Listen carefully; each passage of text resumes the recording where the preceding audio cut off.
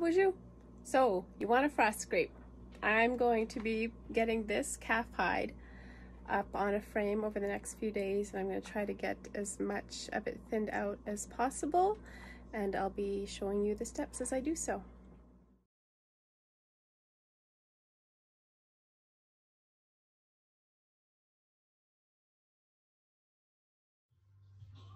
This is a bull calf hide that I strung up on the frame in the fall, and I shaved all of the hair off really closely, and I fleshed it, and I did get some of the membrane off, but not too much. So you can see there's still some more membrane that I want to get off when it's strung up on the frame for frost scraping. But all the hair is shaved off, and it's all done really close, which is that'll make the scraping so much easier. So this hide was fully dried, and I had it rolled up in the woodshed over a pile of wood, and I'm going to be soaking it overnight and into most of the next day tomorrow to rehydrate it. So this is where it's going to go overnight, just in a nice tub. Okay, so this has been bathing and soaking all night. I'm thinking these white parts aren't wet enough, so I want to keep it soaking until it all looks blue like this. So today, while it's still not freezing cold, I'm going to put the hide on, and then it should freeze really nicely overnight, and then it will be ideally really great to frost scrape in the morning. So I've had this hide soaking for 2 nights. Almost 2 days, and it's looking really nice. The color, when I checked it yesterday, was still a little bit chalky or a little bit like opaque in places, and now it looks way more evenly translucent. So here's what I'm doing to get set up to string up this hide. I don't have an indoor working space for hide work, so everything I do outside. So I've got my frame, it's elevated, so it's off the ground. I have something on the snow to keep the snow from getting too much onto the hide. I have got strings on the top, bottom, and sides ready to go. And then I have another bag of strings here, and those are all ready to go. The hide is still in water. I'm going to keep water there in case it starts to freeze. Previous times I've done this in the winter, I use those lined kind of neoprene or coated gloves for this, because the hide is cold and it's wet, and that works, but my hands do get cold, and then I always end up just taking them off and using my bare hands anyways. But this year I've discovered, or finally thought, to use like vinyl disposable gloves. So I did that for a hide a few weeks ago, and it was amazing. My hands almost didn't even feel cold. And it's also because it's not super freezing right now, it should be okay to do this and not too uncomfortable.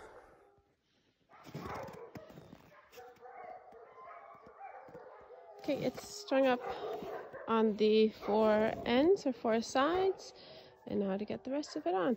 If it starts to get too frozen at some point, if I take too long, I'm going to pour water on it.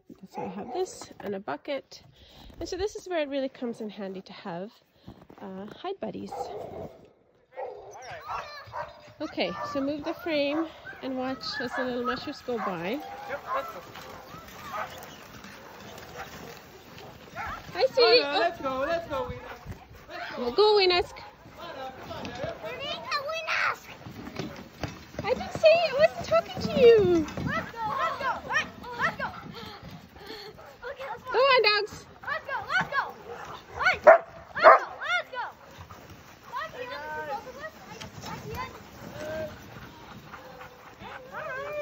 Hi.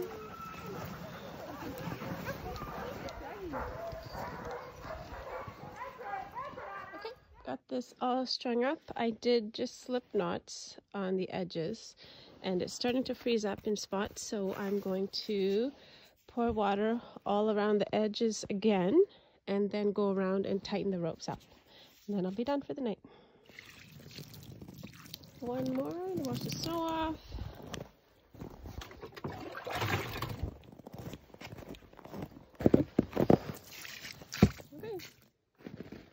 ready for tomorrow.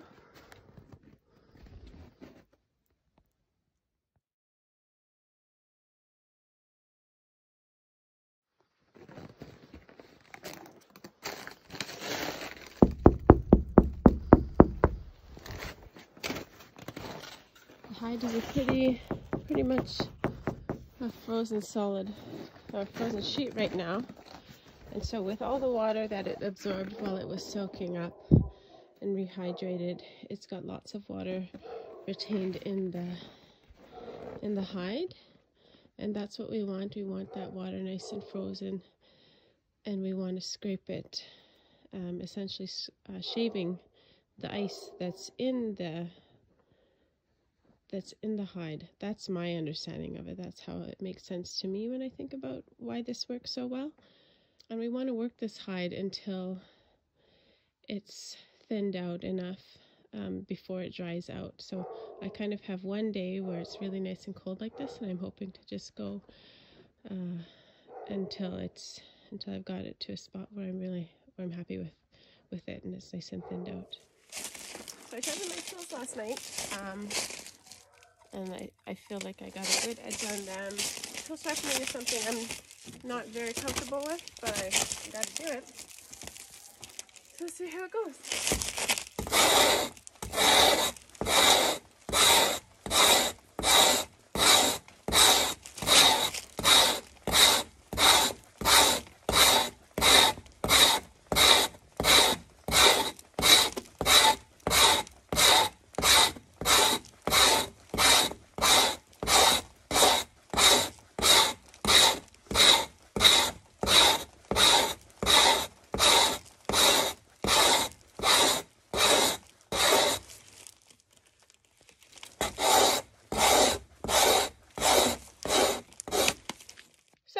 That's what we want to get to, kind of this white layer down there, white brown layer, I think.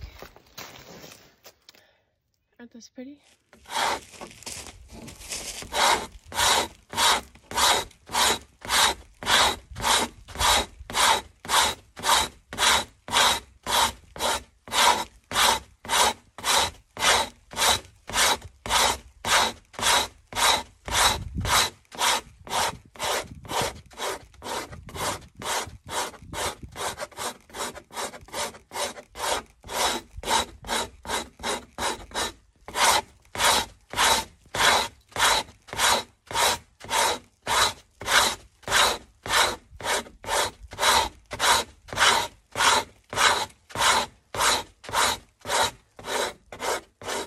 I'm tucking this kind of in stages. I did the middle row, I started doing that row, and I'm starting there. And eventually when I get to there, I'll have to flip it, flip the frame. It's going really well.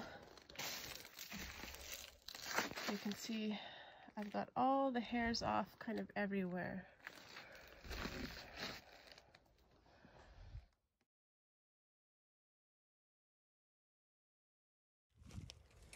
You can see here I've taken off the majority of the hair on the bottom side from what I had left at yesterday, and I used a small scraper for that, and this scraper I can get really nice and sharp with a sharpening stone, and it keeps its edge really well, and so I'm able to get lots of these layers off really nicely.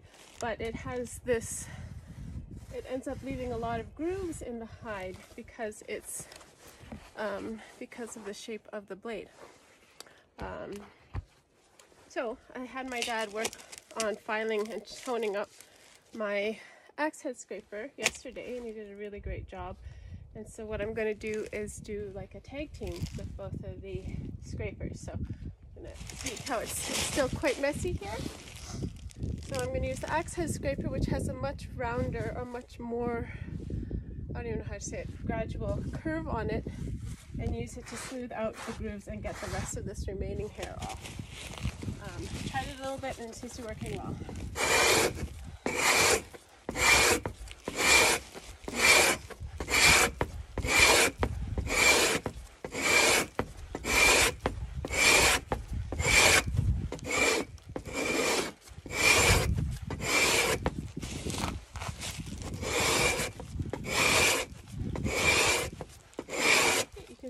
done here.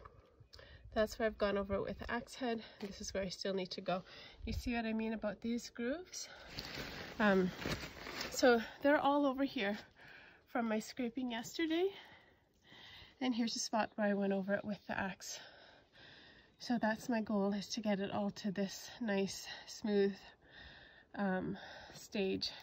And then see how there's still some notches there? I might turn the frame, and then go this way on it. Okay, look at all the shavings that are here from, what about 3/4 of the hide. Now, I use a tarp under my hide, and then I collect all the shavings, put them in a bin, and then I take it back to the bush.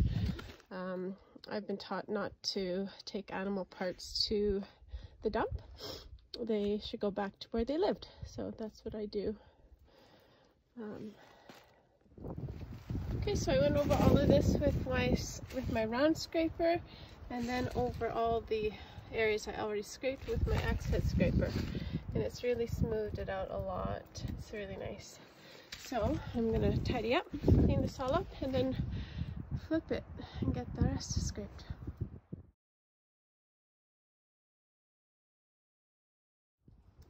Here goes. From this angle, you can really see how much I've gotten done already.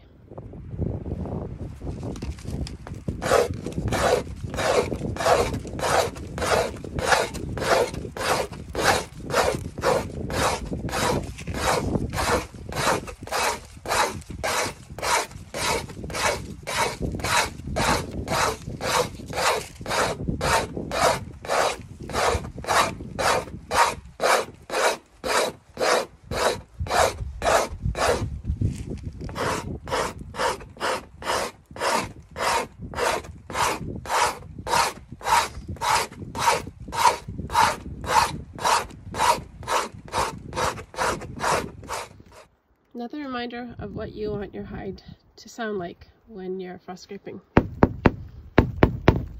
Okay? I think anything less and it might not be working as good.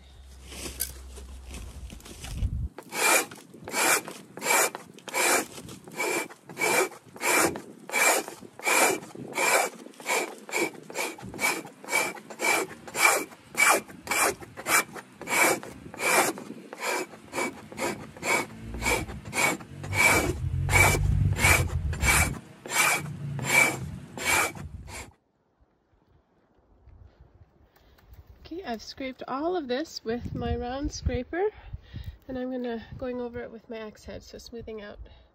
So it'll all look like that. Yeah, so before, after. This is an area where I'm going to be spending a little bit more time. It's the back. It's always so thick here, and the hair's so thick. You can see I had a really hard time getting the hair off.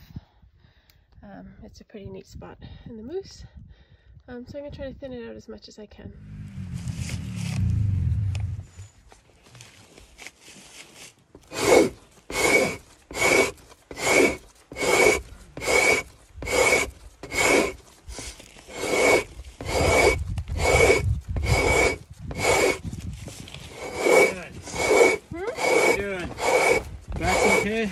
Okay. Back's okay. Good. I hold myself right. Nice. Yeah. Oh, yeah, that's great.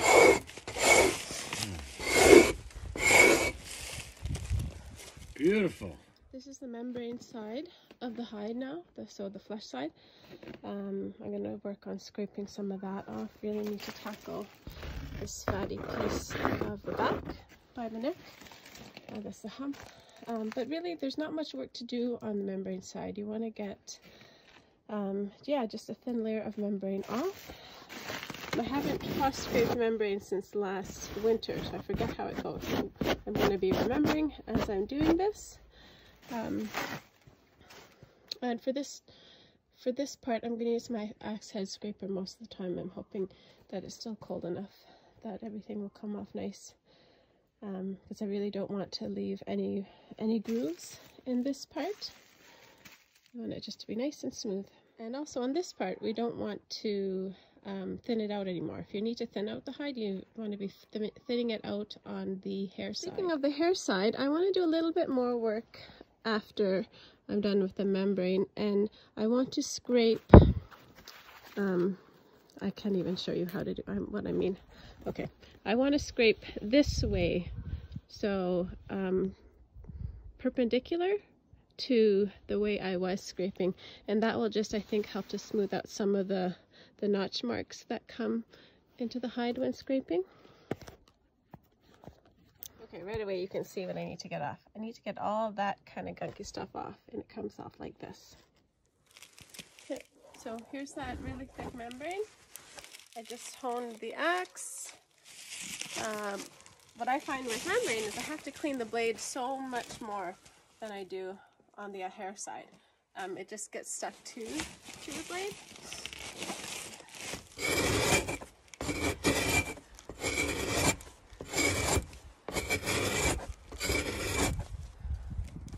See that? You gotta clean it off frequently.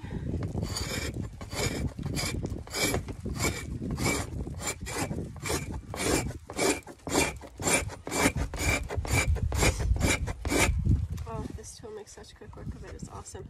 So I tried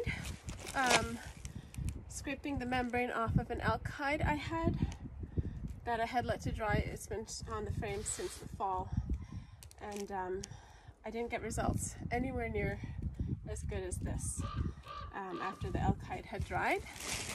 So I'm really glad I'm getting to this today. I really need to figure out a new way to new technique for cleaning my blade. That's, I'm going to cut through, and could easily cut through to my thumb. This is also a good time to talk about the importance of doing a good skinning job with a hide. So this is actually a hide that I skinned. I got a call late one night, not too late, but saying a friend of mine got a moose, a little calf, and they could bring it home and winch it up in their garage, and then I could go skin it. So my son and I packed up and we went over and did that, and so this was the first animal I've skinned while it was hanging. I've skinned one other calf while it was in a ditch, and I did most of the work by myself. I had some help with moving legs around for this, but the hunter really let me take the lead with skinning, and I'm really thankful for that. It was a really good experience. So I'm going to go around and show you the mix that I did. So this is in the butt. I think it was hanging by its legs, by its hind legs, so it was really kind of hard for me to reach, and I didn't know what I was doing. I really need to research these things before I can go and do them, but I don't. There's another neck right there, right there, and that might be one too. So comparing this to an elk hide that I just worked on that had so many nicks on it, and the nicks really go and they affect the strength of the hide. They create weak spots. It actually makes it harder to what am I trying to say, to shave the hair off, because the hair gets thin, and if you try to shave it off it might go into the hide. So it's really important to take a good job. Do a good job and take your time with skinning your animals. And if you're not able to skin them, you know, start to be picky about the hides you get. I think if you're still learning, it's good to just take what you can. And then impress upon the people that provide you hides. Ask them to do a good job skinning. I did that with my brother and my other brother who skinned a hide this fall, actually, and my brother's partner. And they did really beautiful jobs. You know, we impressed upon them that we wanted these hides whole and that we wanted them skinned well, and they're skinned so well and beautiful, and that's going to be a really gorgeous hide. I'm losing daylight, so before that happens, I want to be able to show you what this looks like. So if you've seen hide before, you'll have seen on the membrane side a really beautiful network of veins. I'm not actually able to find any here. But that's kind of what I strive to when I'm scraping the membrane off is that I want to just expose the vein so I can kind of see the groove of them. There might be a little bit of one, I'm not sure. And you don't really want to go much more than that. And the fact that I can't see any right now is making me wonder if I did go too much. If I did scrape too much. There's some vein action happening here. One of my mentors, my Instagram mentors, Richard Wesley, he shared with me last winter that he was taught to keep some membrane on because when you use it use the hide for mitts or mucklucks or hats, the membrane acts as a wind barrier layer, which is kind of just blew my mind. But I haven't really worked with that yet. So this is what I like to get to here. Okay, so here's what I got to. I'm gonna keep going, but I'm losing light, so I'm gonna stop here. I think I'll conclude my scraping video with this. And when I'm done this, I'm done cleaning up the other side, I'm just gonna let it hang out in the snow or in the cold in the winter and let it dry. You'll be able to tell, well, you can tell when it's dried when it actually starts to look like suede and it looks white. That's how I've been able to tell anyhow. So I'm gonna leave it at that. So thank you for watching all the way through to this if you have. I might do more of these. Was really inspired to do it because I feel like frost scraping is something that it works so amazing for me. And I'd like other people to be able to try it and maybe they didn't know where to start. So this concludes my So You Want to Frost Scrape YouTube video. Thank you. Get your Miigwech. Okay, one more thing. I really need to stress that I'm just still learning this. This is maybe my third winter trying frost scraping. And even when it comes to moose hides and deer hides, I'm still learning.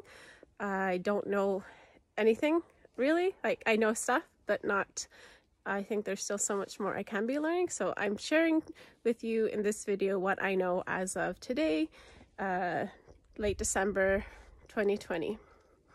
And I might know more next winter.